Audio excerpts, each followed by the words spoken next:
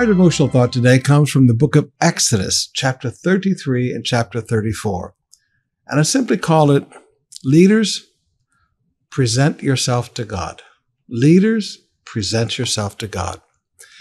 In chapter 33 and chapter 34 of Exodus, I love reading those chapters. It's a virtual treasure trove of principles regarding a leader's relationship with God. We learn the principles of the next generation leaders like Joshua, who remain in the presence of God even when Moses leaves. We learn the prayer life of Moses' heart. I mean, it's a treasure trove of a leader's walk with God. But I want to focus on one particular passage.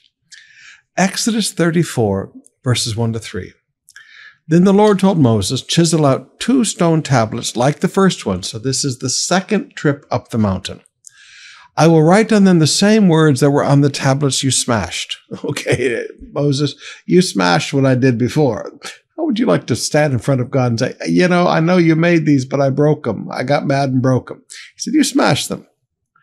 Be ready in the morning to climb up Mount Sinai, and now listen, and present yourself to me on top of the mountain. And present yourself to me.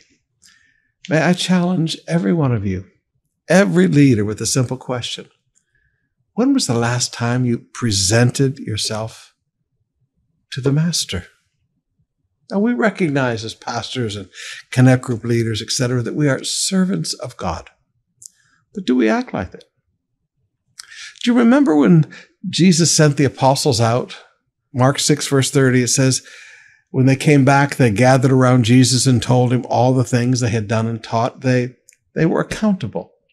They presented themselves to the Master and gave an accounting of everything they had done and an accounting of everything they had taught. My grandfather always taught me this as pastoral accountability. He said, Davy, he said, you'll stay saved, and he said, you'll stay in the ministry. He said, if you'll learn to just after every weekend, you come before the Father and you give an accounting of everything that you've done and everything that you've taught. Now, it's amazing.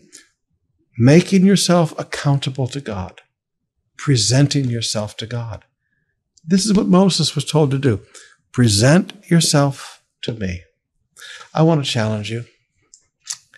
If you're a young pastor listening to me, when was the last time you presented yourself to the Master? I have a friend in Australia, Pastor Claude. And one of the first things I loved about him as a friend was that every Saturday morning, because their church is smaller, it's in a rural area. I wish I could do what he does.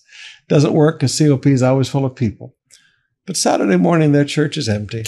He goes over there every Saturday morning and spends every Saturday morning just presenting himself to God.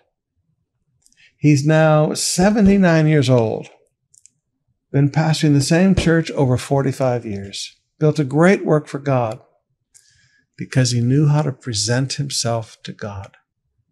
I challenge all of the young pastors today, and for those of us that are still young, okay, learn. Present yourself to God. Come and present yourself to the Master.